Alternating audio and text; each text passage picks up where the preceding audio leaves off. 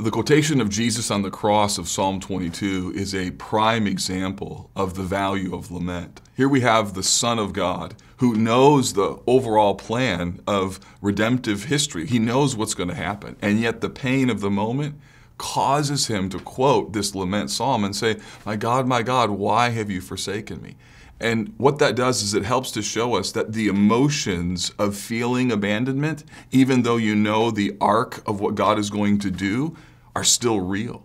And we still have to deal with those. And so many Christians think that because I feel this, therefore I shouldn't talk to God about it. And so therefore many Christians don't have a category for complaint, what it means to humbly and biblically take our sorrows to the Lord and say, God, I don't understand why, or I feel like this, even though I know that it's not ultimately true, it feels true in the moment.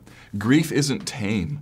And lament helps us to navigate through this complicated arena of our emotions and allows us to open our hearts to tell God what we feel. The reality is, silence is a killer when it comes to our spiritual life. And lament opens the heart, it opens the voice to tell God what's really happening inside of our souls. In the same way that Jesus cried out and quoted Psalm 22, I encourage believers all the time, if you don't know what to say, just quote the lament psalms. And oh, how many of them have become my own words as I've said to God things that are right in the Bible in order to help me move, not to stay in my complaint, but to move to trusting and hoping in His goodness.